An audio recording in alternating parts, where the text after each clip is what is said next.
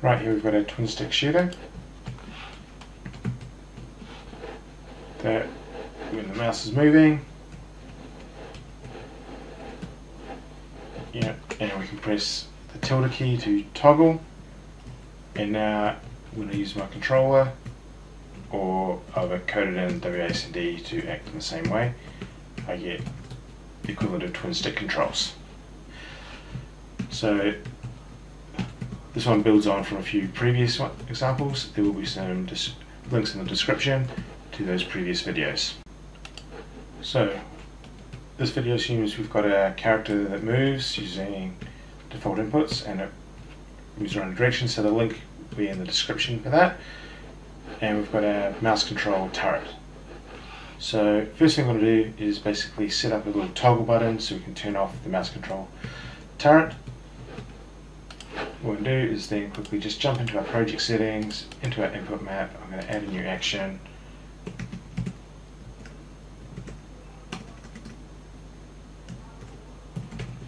So we'll toggle mouse, and I'm just going to set that to being, like the tilde on the keyboard. Now we'll jump back to our player script, and we're just going to need to sort of turn this off. So at the moment we've got our process function that basically looks at the cursor. We're going to need to basically disable that. So let's first set up a variable.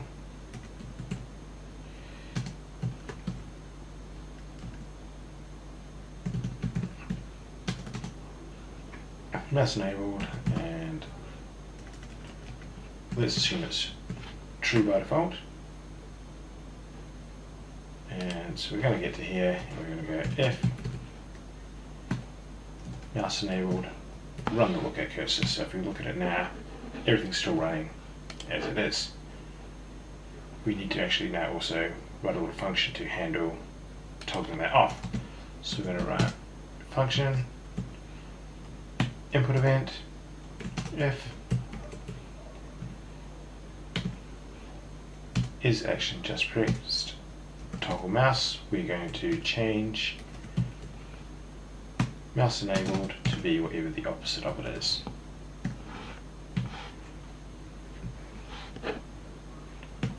And you can see I actually just press the tilde key and it's able to turn that off and on. So that's our first little step. So we can switch that mouse off and on. Now what we need to do is actually go and handle getting our turret to rotate with different keys. So we're going to go back into that actions. So we're going to have add 4 new ones. Turret up, turret down,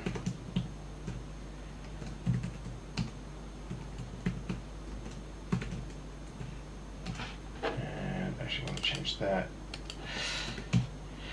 And we're going to go and add our key bindings.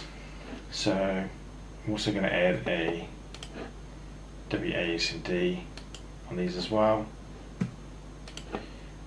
just to make our testing a little bit easier.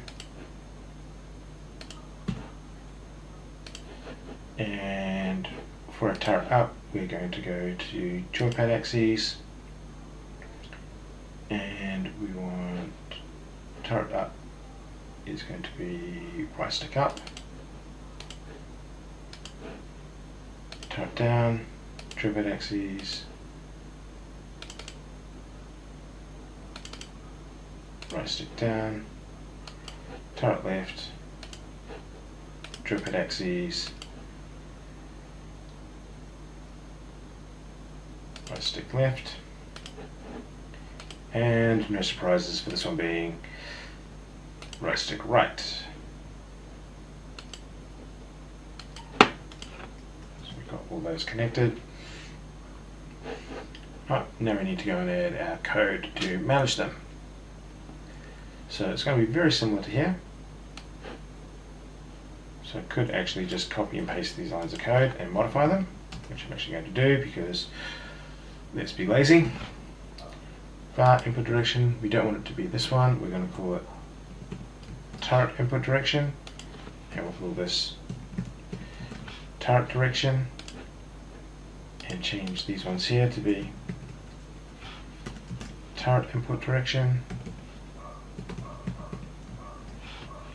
Turret input direction. Now these other ones here, they're actually mentioning the original ones, so we'll change those to be turret left, turret right, turret up. This is the get vector for the inputs is really useful, like the first two, our left and right inputs, so negative and positive for up and down, and it gives us a x and y, z. Type direction will be the normalized, because if we do one across and one up, we actually get about 1.4 from the origin. So it curves it down to, runs it down to like the 1. Okay, so we've got that. So now we want if we've done something with the turret direction, we're going to do very similar to here. But we need to make a new variable called last turret direction. So let's go to here. Let's call it turret. And that will be vector 3 forward as well. So we've got our change it to that. It's not going to be our direction, it's going to be our turret direction. And then finally, like with our body rotation, we need to rotate the turret. So we're going to take the turret object in, get its rotation around the y-axis,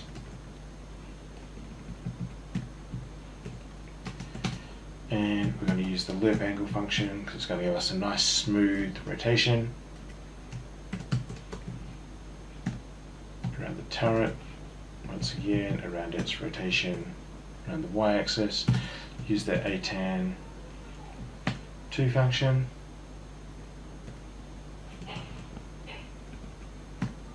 around the turret last direction.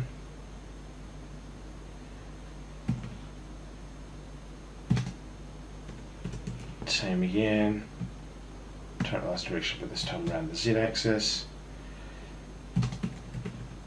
Delta times, we'll just use the same rotation speed. If you wanted to have these be able to work at different speeds, you could do that as well. And we now have it working. So now it works around. And I'm pressing WASD, it's not doing anything. Let's press the tilde, and we can actually